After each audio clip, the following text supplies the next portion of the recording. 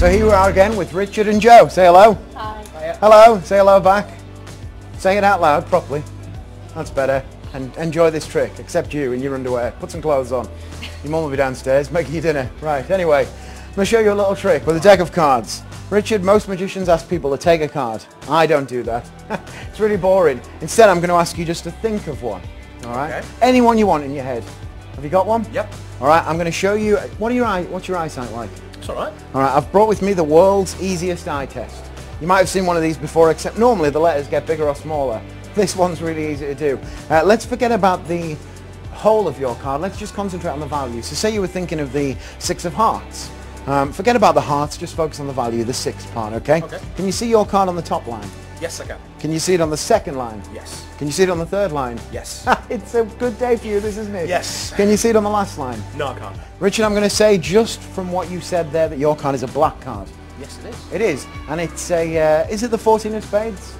No. No, it was a spade though, wasn't it? No. All right, and I know it's definitely not the 15 of diamonds, is it? No. Joe, yes or no? Do you have any idea what's written on the next page? No. No? Pretty good. You should try a bit of mind reading. It's easy, isn't it? Richard, I'm going to show you a picture now of your card. I guarantee your card will be on the picture. Will that impress you? Yeah. There it is, somewhere they're all there, so it's got to be. All right, that's not a great trick. Richard, I brought this deck out at the beginning for a reason. That's because one of the cards in this box is a little different to the others.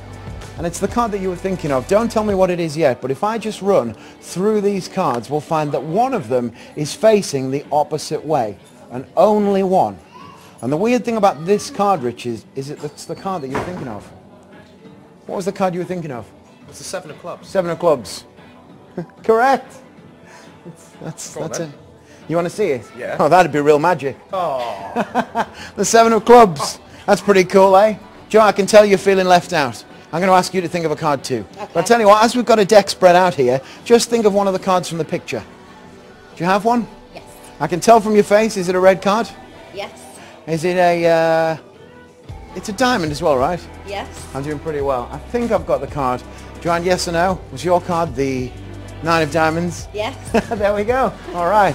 Nice to meet you guys. Thanks a lot. I hope you enjoyed the magic.